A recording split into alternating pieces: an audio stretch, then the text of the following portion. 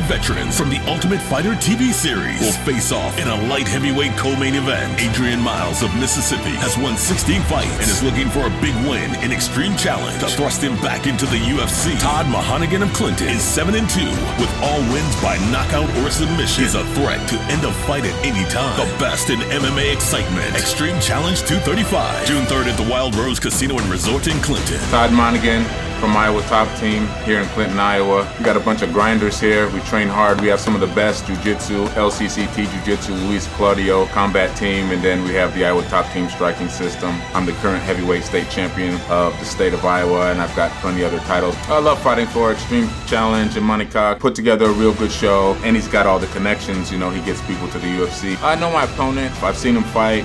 He's a grinder. I'm just better all around him. My name is Adrian Miles. I'm from Biloxi, Mississippi. I train with Alan Belcher at Alan Belcher MMA Club. My training consists of jiu-jitsu, MMA, boxing, Muay Thai. Fight on Screen Channel is a great opportunity.